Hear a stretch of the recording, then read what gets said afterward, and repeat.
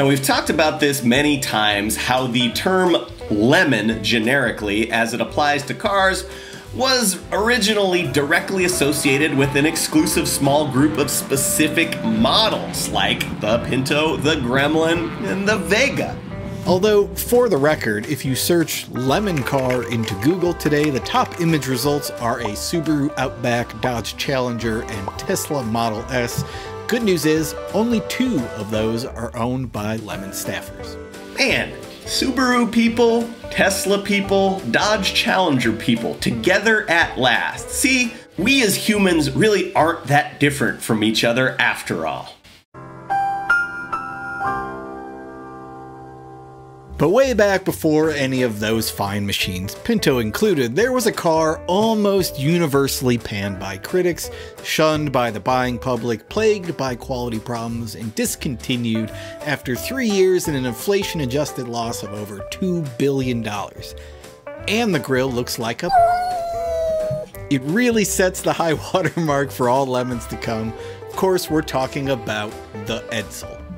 Okay, plenty has been written about the failure of the Edsel, so we won't dwell on that here. Suffice it to say, Edsel was a brand of huge, ugly cars built by Ford and bought by nobody. In other words, perfect for the 24 hours of lemons. Somehow, 16 years into the series' existence, we had yet to see an Edsel on the track, despite having Pintos, Gremlins, and Vegas show up on the regular.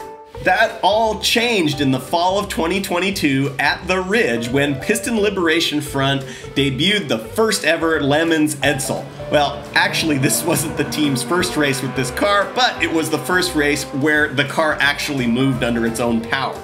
We're getting ahead of ourselves a little bit. Piston Liberation Front is one of our favorite Lemons teams, by which we mean they build dumb stuff that looks amazing and cause them endless problems.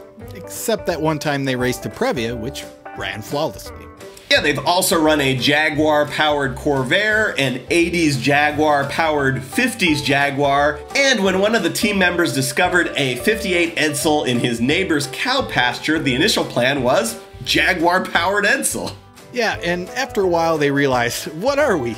Idiots? Let's instead do what normal people would do and make a motorhome 440 powered Edsel. They didn't come to that decision completely on their own. They raced primarily in the Pacific Northwest region of Lemons, and that's where we have local Mopar guy Tom Hergert serve as a Lemons judge. He's really more than just a Mopar guy. He runs an entire Mopar restoration and parts business called Rocket Restorations. As such, he's got old Mopar junk sitting around the back of his shop in piles.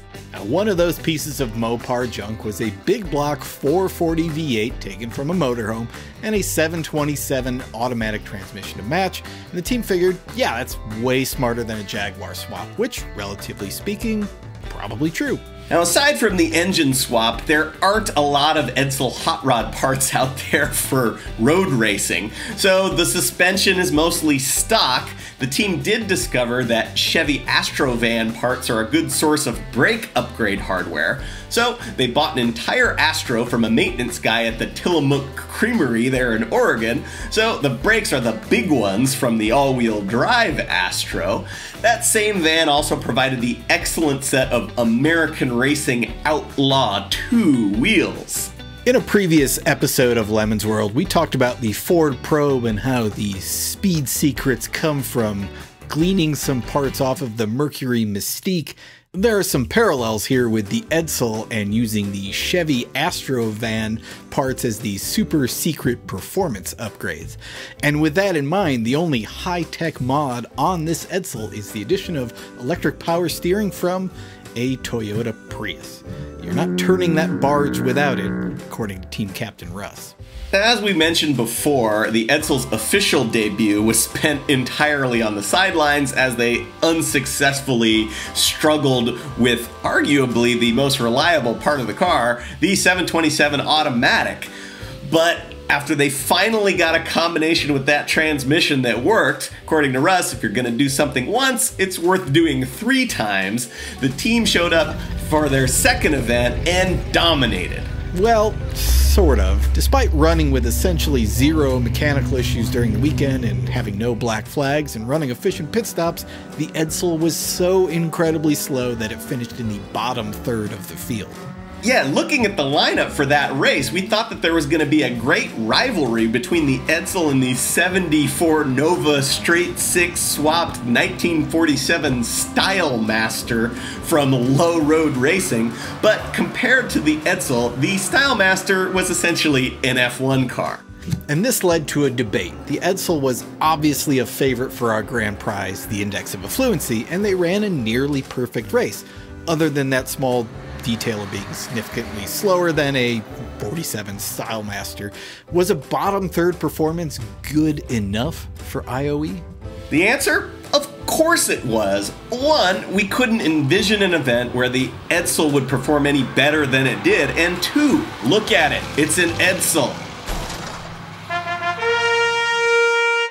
Every second you don't subscribe or watch one of these videos, another Vega is sent to the crusher. Won't you help us save Classic?